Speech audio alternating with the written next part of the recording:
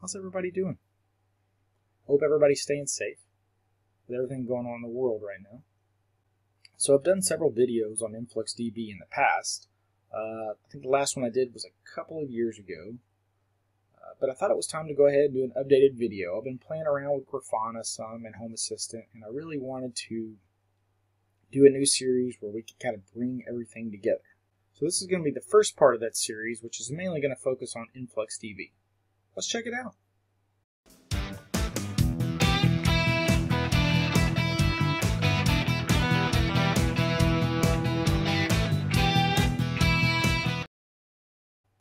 So we want to be able to pull our Home Assistant data into InfluxDB. That way, whenever we set up Grafana, we'll be able to pull in all that stuff from Influx. It's actually a pretty easy setup. I noticed that they have changed some of the InfluxDB component for Home Assistant since I did the previous video, so of course we'll make sure we use the updated information here. So let's do a quick run through everything we're going to cover in this video. So of course, for starters, we're going to install InfluxDB in Docker. Once we get that up and running and check it all out, then of course we will connect in with our Docker container and create our database for Home Assistant. Once we have that DB created, then we are ready to add our InfluxDB component into Home Assistant. And just as a last step, we want to make sure that we're seeing that Home Assistant data in our InfluxDB database. So let's get started.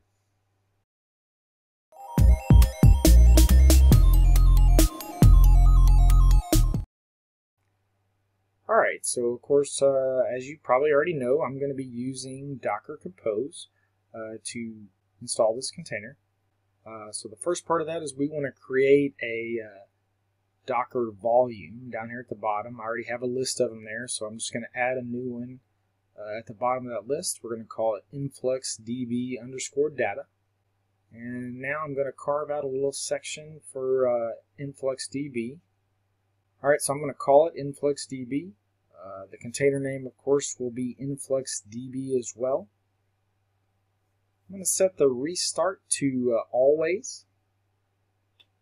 For the ports, we only need one port for this. It's 8086. That is the default for InfluxDB. So I'm going to do 8086:8086 here.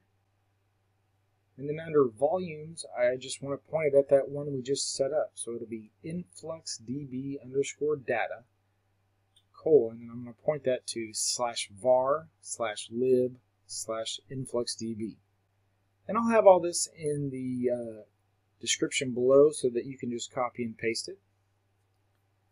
For the image, all we really need to put there is InfluxDB. Once we have all that in there, we can go ahead and save it. And then, of course, we're going to do a sudo docker-compose-up-d to install our Docker container.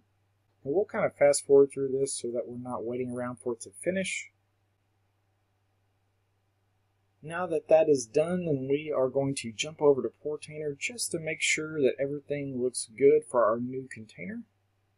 As you can see, it does look good there. It's pulling in the right port number. It's got the right volume listed. Let's jump over to the logs.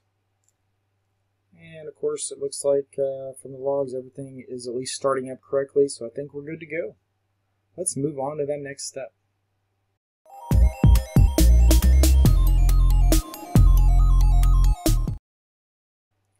Alright, so now we are ready to create our Influx database for Home Assistant. So first things first, we need to get into the Docker container. So we're going to do a sudo docker exec-it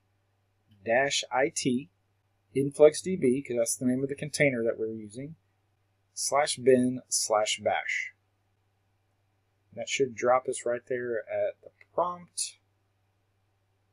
From here, we can go ahead and start Influx. And once we're inside the Influx shell, then of course we're going to do a create database, or whatever name you want to give it. I'm going to call mine home_assistant.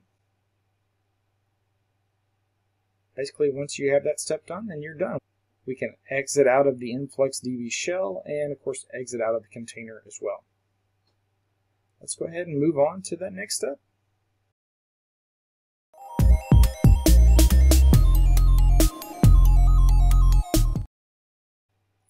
Alright, so now we are ready to add our InfluxDB component into Home Assistant.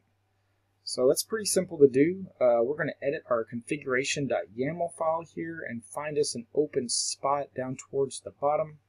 I don't want to pull in all of my Home Assistant data into InfluxDB because I feel like that's going to be overwhelming and I'm probably not going to utilize all the stuff from Home Assistant.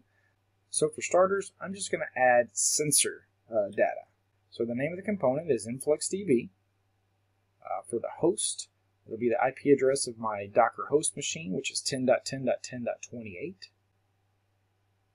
then I'm going to say include domains. And the only domain that I'm worried about, like I said before, is just sensors for right now. Once I have all that in there, I'm going to go ahead and save it. And then I need to jump over to the web interface here. We'll do a check config just to make sure everything looks good. And then, of course, we're going to restart Home Assistant for these changes to take effect. We'll give that a minute to come back up. While we're waiting, we'll move on to the last step.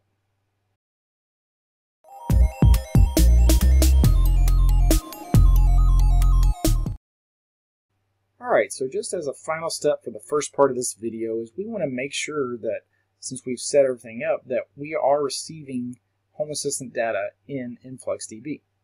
So we're going to connect back into the InfluxDB Docker container.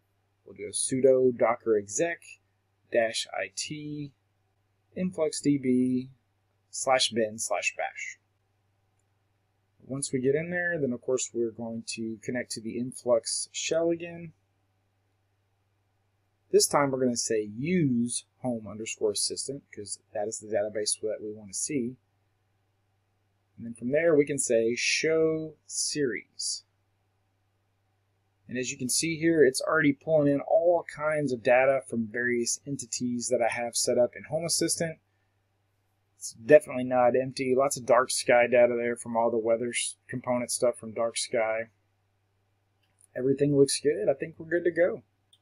That's pretty much it, guys, for this video. The first part of this video, of course, InfluxDB. So stay tuned as the next part of the video will be coming out within the next few days, and it will cover setting up Grafana and everything else. So that's it, guys. Pretty simple. Not a lot to it, really. It's actually a fairly quick video overall. So you should be able to get all this set up and going for the first step. Let's do a quick run through of everything we covered in this video. So of course, for starters, we installed our InfluxDB container in Docker using docker-compose. Once we did that, we created our database to store all of our Home Assistant data. Once that was done, we added our InfluxDB component into Home Assistant. Lastly, we just verified that all of our Home Assistant data was showing up in InfluxDB. Pretty cool, huh? Again, that's the end of the video, guys, for this first part anyways. Everything went pretty smoothly. It was a pretty simple setup. Again, I want to thank everybody that has donated to my Buy Me a Coffee link. And again, in the description below, the link for Buy Me a Coffee is there, as well as the Teespring storefront that has all kinds of BHA or Burns Home Automation merchandise. Feel free to check that out and see if there's anything that interests you there. If you liked the video, please subscribe to my channel. If you have any questions or comments, hit me up in the comments below. As always, if there are any videos out there that you would like to see that I don't already have out there, let me know in the comments as well, and I'll see if I can't get something put together for you guys. Otherwise, I'll see you guys around. Thanks.